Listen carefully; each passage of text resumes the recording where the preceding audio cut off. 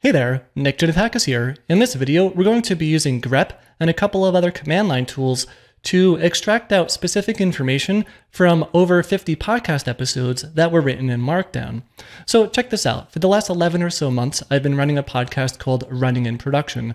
And every week I talk to a new guest and they talk about how they've built and deployed some type of web application. So I thought it would be kind of cool if I were to write an article on my blog, basically just doing a recap of all of those episodes, picking out what were the most popular technologies and best tips and lessons learned and all that. And, I wrote this, it's not public on my site yet. It will be on October 13th, I think, whatever that Tuesday happens to be. But there is one aspect of this article where, it goes over all the best tips and lessons learned. And I wanted to create this bullet list here of basically all of the best tips in every single podcast episode.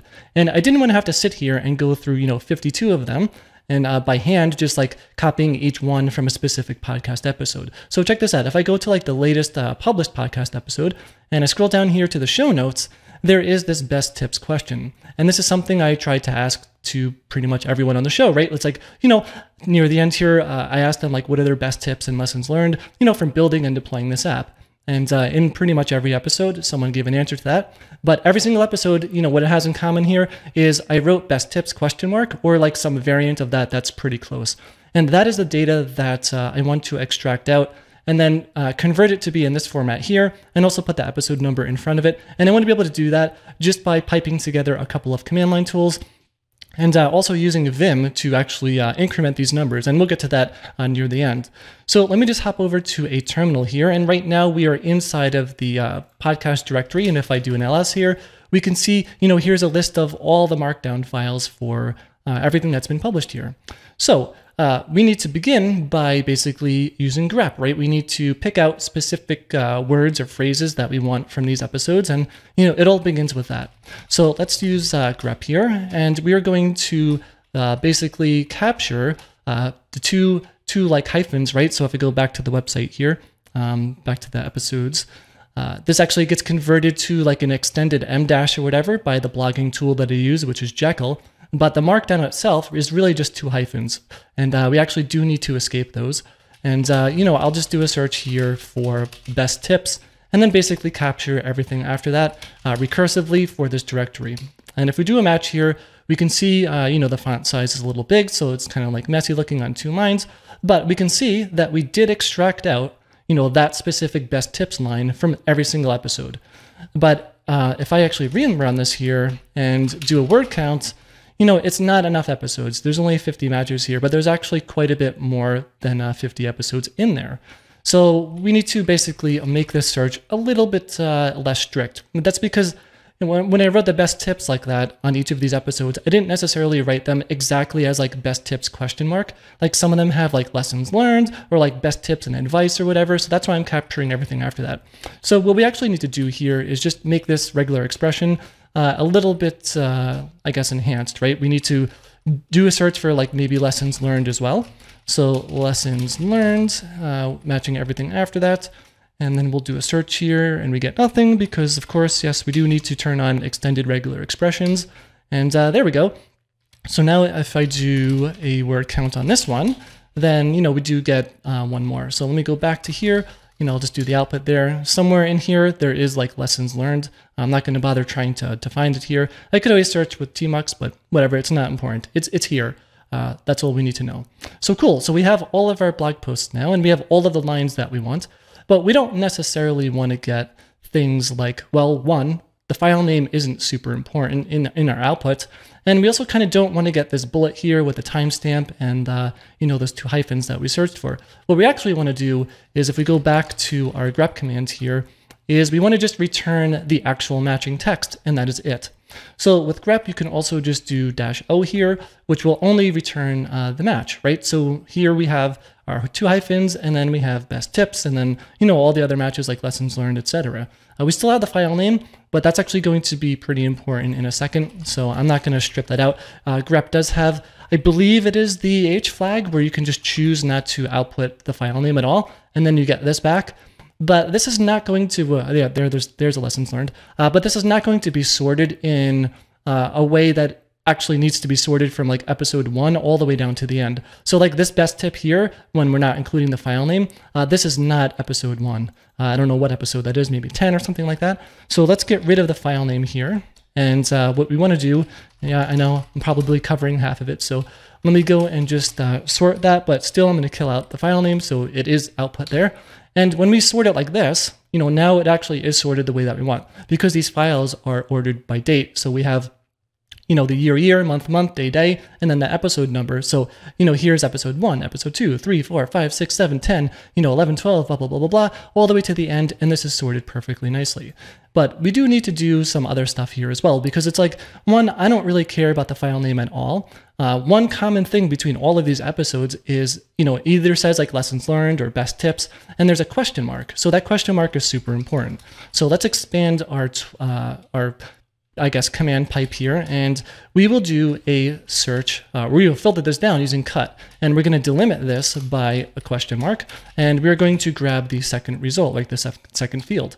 And now if we do this, then, whoa, look at that. So we got rid of the 2 hyphens that we don't really care about, and now we do have a completely sorted list of podcast episodes. And, this Learn Docker is definitely episode 1, and this is episode 51 here at the very end, or possibly that's 52 because that has yet to be published, but it will be coming out on Monday. But that is what we want. But we want to make this just slightly different, because if I jump back over here to the code editor, really it's not just, and if I jump back down to, wow, did I just clear that? Okay. Notice how there's like nothing before this, right? It just starts with a space, but we don't want it to start with just a space. I actually want to, make this a bullet list for Markdown. And I also want to have the span here where we introduce the episode number, and it's a little bit smaller, and it's using Bootstrap 4 here, so it's like the text muted class to make it a little bit gray. So if I jump back down to here, it sort of just like stands out a bit more. It doesn't like blend into the actual tip. So for that, we can actually use, let me just clear this again, go back to here, there we go. We can actually use sed here. So I'm sure you're pretty familiar with sed by now if you've watched a couple other videos on my channel, and sed is great for doing finding and replacing in text.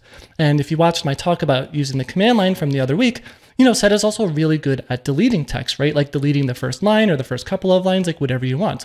But sed is also really good at adding text as well. So what we're going to be doing here is we are going to be using sed. And by the way, I'm sure you probably know this already if you've watched some of my videos, but typically when you use sed, you use forward slashes, right? But you can also use a different character to delimit the areas of, what we're going to be doing with sed. And the reason why we can't really use forward slashes here is because if we go back to here, then, there is a forward slash in that closing span. So I don't have to worry about like escaping this stuff. So instead of escaping it, we can just use a different character. We can use a pipe character. We can use like a % sign, like something unique. It doesn't really matter what it is.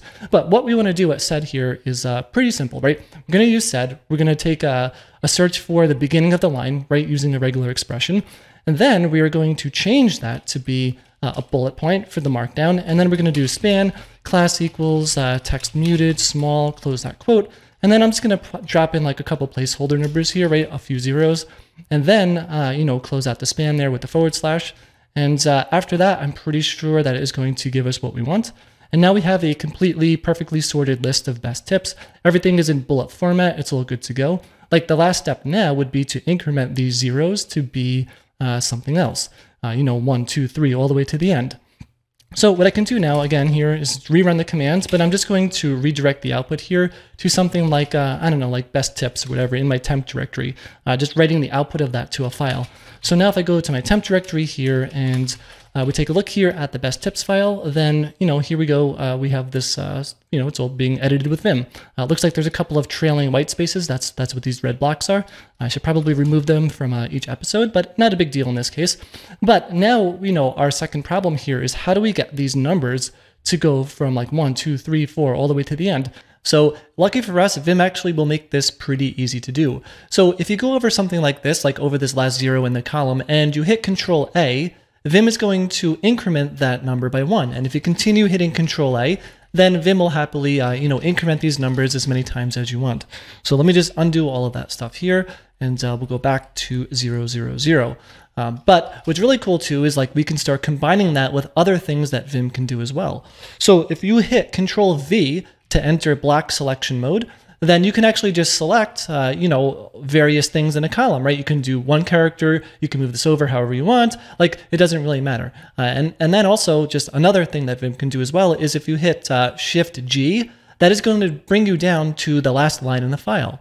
So just to repeat that, I'm going to hit GG now to go to the top of the file, but Control V, that just enabled block selection mode. And now I can just do Shift G to bring me to the end of the file. That is going to select like the last 0 in all of these columns here. And now I can just hit G Control A, and Vim is going to happily increment all of these numbers. And what you see here is what we get. Now, I'm not really 100% on what the G command does, but I know you do have to hit G before you hit Control A.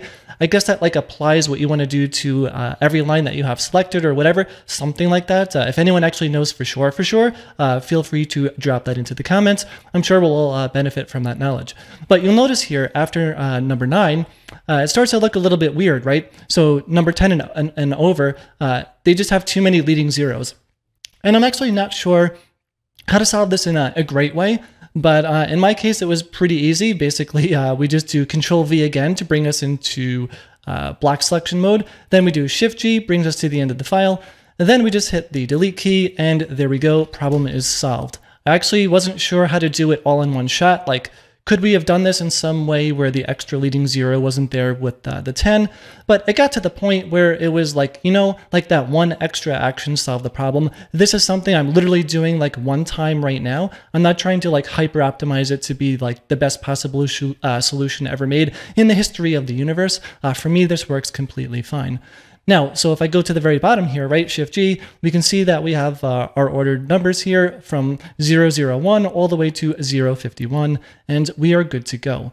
But I did mention earlier that some of these episodes don't have a tip. I believe it's episode 35. Let me just double check that one. Yeah, you can see here it just jumps from 34 to 36. So use the tools needs to be 36 basically. So that's step 1 that we need to fix. So use the tools that needs to be 36 there, and it just jumps. And all of these need to be incremented by 1. There's multiple ways to do this. I just kind of did it the slow way where I just went through each one and I incremented them by 1, because also the other episode, what is it, 46? Yeah, 46 over here, soft skills and keeper test, those need to be the same here. Soft skills and keeper test, those both need to be 56, right? So I changed that to a 56 there. Actually, 47 to 51 doesn't change because we removed that gap there with 35. But all of these right here just need to be incremented by 1. I'm not sure of like a great way to do that. I believe it got a little bit weird if I do like Control A there. Oh no, it seems to be working. Yeah, this is where it gets weird, right? I actually have no idea why this happens. Like, why did that jump from 37 to 40 just by hitting Control A over that? If someone knows that would be amazing to put into the comments. But, to solve my specific problem, I just went through all these numbers here up until 46, and I just, manually incremented by those by 1, but you don't need to see me do that in this video. But that really did get us all the way there, and like the end result is what we see right here. And if I just jump back over to my browser once more, then we get this final bullet list with all the episodes here. And it really, really, really did not take that long, right? Couple of command line tools, grep, cut, and sed. We use sort as well. Combine them all together to solve a very unique problem. And, if you find yourself, having to increment columns or just searching and extracting out like useful information from text, then, hopefully this video helped you out there. So if you do like the video, please give it a thumbs up because it helps a lot. If you have any questions, feel free to answer them, or not answer them, ask them in the comments below, and I'll do my best to answer them. With that said, thanks for watching, and I will see you in the next video.